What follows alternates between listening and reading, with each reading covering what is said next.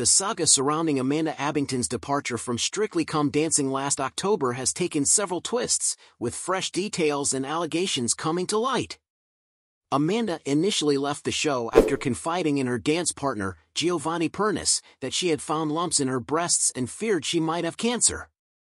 Giovanni, described by friends as supportive and concerned, immediately offered medical contacts to help her get checked out. However, following her departure, Amanda claimed a different reason for leaving: post-traumatic stress disorder, PTSD, which she alleged stemmed from mistreatment and bullying during rehearsals.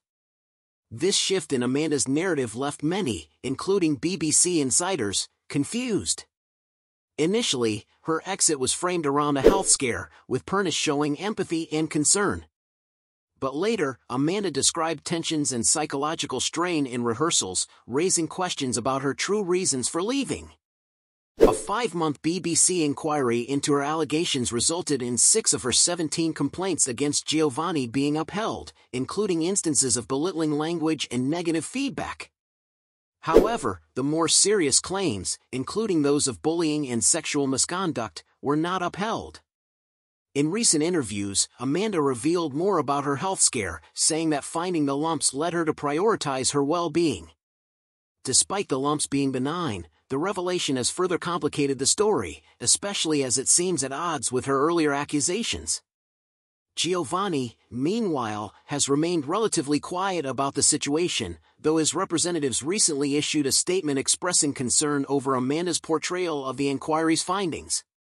Amanda's legal team, reportedly working pro bono, has suggested that legal action may be forthcoming, with Amanda herself mentioning that she's assessing her options on a day-by-day basis.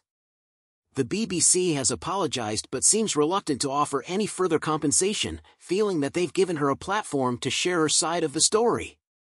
As the situation continues to evolve, Giovanni has moved on professionally, focusing on his work on Ballando con lo Stelle, the Italian version of Strictly. Friends of the dancer, frustrated by the ongoing drama, insist that Amanda and Giovanni once had a good working relationship and point to a language barrier as the source of some of the misunderstandings.